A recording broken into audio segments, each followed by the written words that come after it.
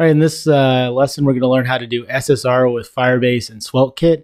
SSR stands for server-side rendering. So what that means is that the rendering of the HTML is actually done on the server. So if I were to right-click and view the source of this page, what that means is that you'll see the little engine that could and Charles S. Wings, the person that wrote this, according to Wikipedia.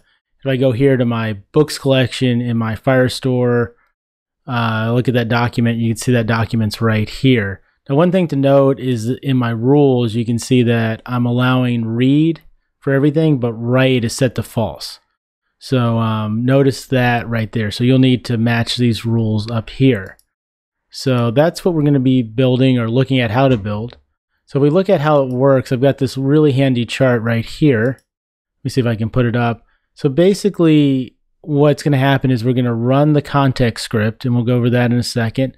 That'll run a load function, which is just a standard JavaScript function. It can take in some parameters, but it doesn't have to. But you can get like the page and routing information in the load function and other things as well. Then we're going to initialize Firebase. We're going to try to get the documents. If we can get the documents, we're going to return the documents or the books to the regular script tag, and the page will run. Now, if we can't do that, we're going to return a 500 error, and we're going to show the error page. So that's how it's going to work. So let's look at the code for that. And I'm going to switch to the code view right now.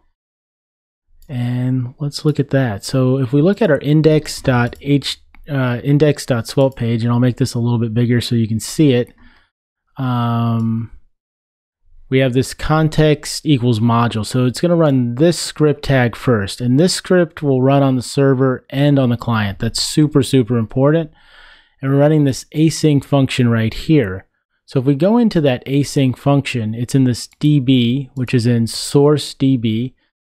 And you can see it's calling this function called get Firebase. And it's using, I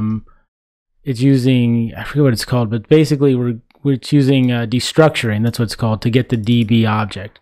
So we go into this Firebase file right here, which is in source Firebase. You can see we're initializing Firebase. So if there's no apps, we're going to initialize it. And then we're going to return get Firestore. So that'll give us the Firestore database. So then if we go back here, we're going to get the collection. We're going to get all the documents in the collection. Then once we have all the documents, we're going to map over the data for the documents, get the data. This is just like Firebase 8. And then we're going to get the title and the author attribute. And if you remember from our Firebase collection, those are the two attributes we have.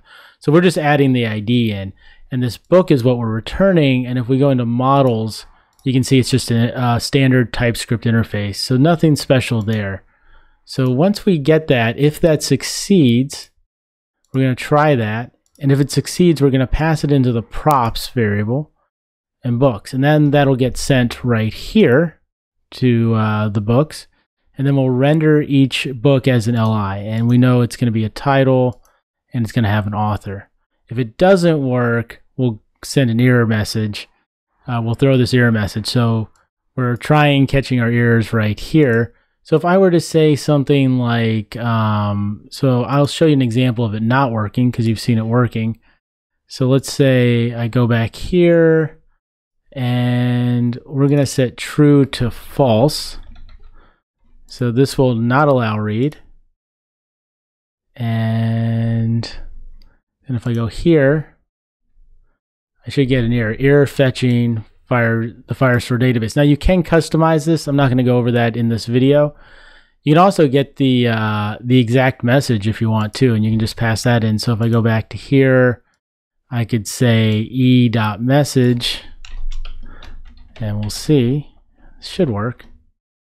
So, and then we'll go back here, and you can see missing or insufficient permissions. So that's the actual error. So to fix that, we can just set this to true. Now you can actually get this working, according to one of my great subscribers, you can get this working with authentication. It is a little bit of work, but I'm going to research that. And he had a really helpful comment, so I want to thank that person for doing that. I'm going to research that and figure out how to do that with Firebase 9. I'll have links to all this code. If you have any questions or comments, please let me know. And I look forward to seeing you all in the next video and creating this video series on how to do SvelteKit with Firebase 9. Hope you all have a great day, and I will catch you soon.